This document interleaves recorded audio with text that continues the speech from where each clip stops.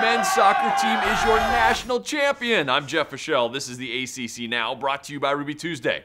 Congratulations to the Cavaliers, the 7th NCAA title in program history. The championship match with UCLA was a 0-0 tie and went to penalty kicks where the Hoos won 4-2.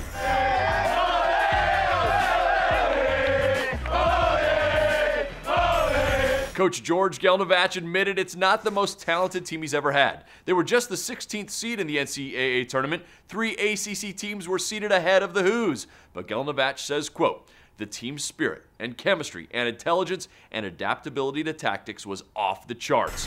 How about one of UVA's basketball stars, Justin Anderson, saying even with Kobe passing Michael Jordan on the all-time scoring list, the men's soccer team deserves a shout-out. #GoHoos, #NattyChamps. And ACC Associate Commissioner for Football Operations, Michael Strickland, makes a great point.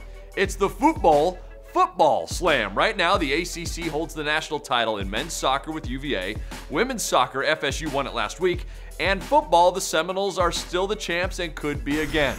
Well done, Cavs, national champs. I'm Jeff Fischel. That's the ACC Now, brought to you by Ruby Tuesday.